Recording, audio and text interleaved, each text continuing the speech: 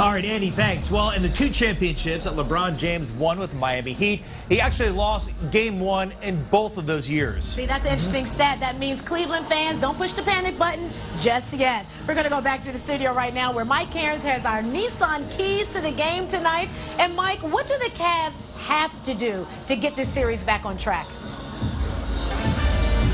Well, D, I can tell you there's 5 keys to tonight's game, and it all begins with the deli platter, and the platter needs to be full. The Cavaliers are 2-0 with Deli in the starting lineup, and Deli's notched double figures in 4 of his 5 previous games. And then you need LeBron to be the distributor. He needs to get other people involved in the offense, especially without Kyrie. Now, he took 38 shots and scored 44 points in game 1. But the Cavs win games in the postseason when LeBron has been near double digits in assists and rebounds. And then another key has to be the bench strength. With Deli in the starting lineup, the Cavs need to get help from the bench. J.R. Smith's 9 points were all that the Cavs got in game 1, and they were outscored by the Warriors bench 34-9. So that means James Jones, Mike Miller, maybe even Sean Marion need to be factors tonight when they're called upon. And then, speaking of calls, make the long-distance call. Cavaliers came into the finals as one of the top 3-point shooting teams and the best at defending it